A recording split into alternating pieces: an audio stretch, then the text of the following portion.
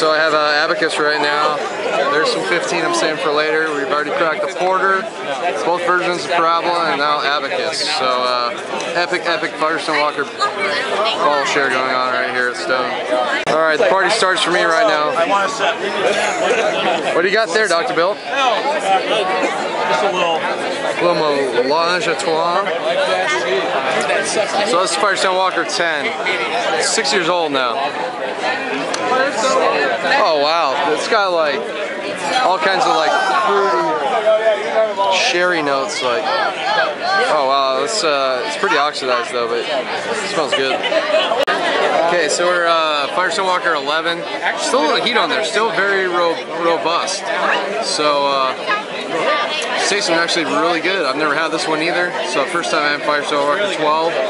Alright, sorry, Firestone Walker 11. Already losing track. Okay, Firestone Walker 12th anniversary. Still has some heat on actually. Get a good amount of chocolate on it. Seems like maybe a little more stout in the blend than past years. Not quite sure of all the blends on these, but this one's drinking really nice. The other past 10 had a lot of oxidation, 11 had a touch. This one I'm not getting a whole lot on it. Pretty robust still. Alright, Dr. Bill's got a 2011 Dark Lord. 2011 Dark Lord. Palate cleanser. Yeah, this is a 2010 Dark Lord. They quote palate cleanser by Dr. Bill here. Let's try 2011 Dark Lord. Smells really sweet, very roasty, very burnt, like a burnt character on there. Holy crap, that is sweet. Oh. Yeah, compared to Firestone Walker beers, this is like a sweet mess of a beer. But I'm glad I got to try it. Okay, another palate cleanser. This is the Nebraska Brewing Hop God. I think it's a barrel-aged IPA. Oh wow, yeah, that smells awesome. Funky on the nose. Very funky.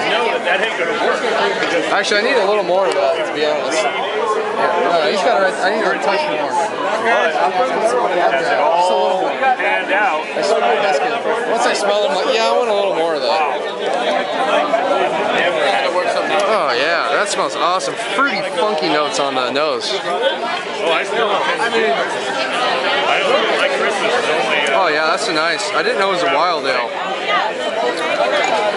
Oh yeah, I like that. I like that. That's nice stuff right there. Good palate cleanser for all these Imperial Stouts. Okay, we're doing Firestone Walker 13, which I actually just tried and I have a glass of that I need to go get right now. So this one's holding pretty good. A lot of Parabola in this beer. Okay, so this is my blend of Firestone Walker 14, Firestone Walker 13, and Dark Lord 2011. Vastly superior beer than just Dark Lord. That's for damn sure. Alright, so they're all poured now. I have my Firestone Walker 14, which you guys just saw me have, along with all the Beer Geek Nation guys.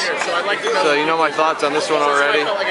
So we're going to get all the bottles back up, probably get a big picture. There's a Dark Lord down there. You can see it. The fire is probably really focused, but with yellow wax on top.